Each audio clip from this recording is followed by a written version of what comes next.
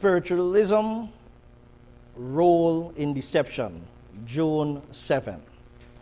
Many will be ensnared through the belief that spiritualism is a merely human impostor. But when brought face to face with a manifestation which they cannot but regard as supernatural, they will be deceived and will be led to accept them as the great power of God. The Bible is quite clear in the book of 1 John chapter 4 and verse 1. This is what it says.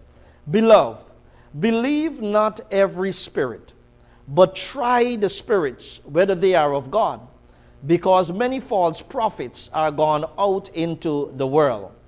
Let us consider for a moment the word try. The word try in this context means to test or to examine or to scrutinize, to see whether a thing is genuine or not.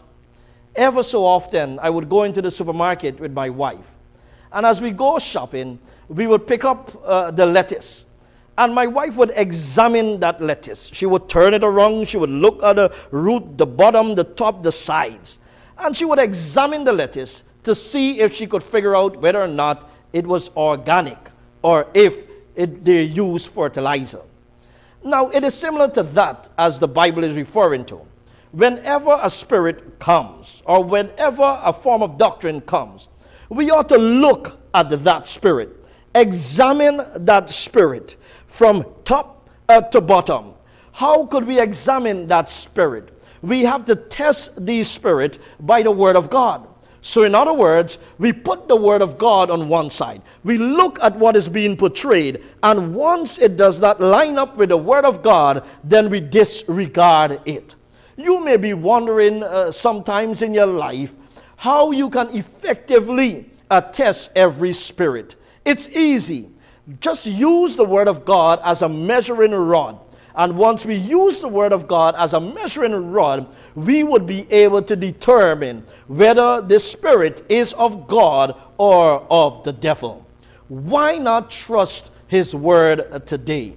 Let us ask God for the ability to test every spirit and every doctrine and everything from His Word, for that's the power of His Word. Let's pray. Father in heaven, we are grateful that you would have given us your word by which we can test every spirit. Grant us the ability to search your word and to be familiar with your word so that we can be true in testing every spirit. Bless us now, we ask, in Jesus' name, amen. Remember, my dear friends, the power of the word every day will keep the enemy at bay. Get ready.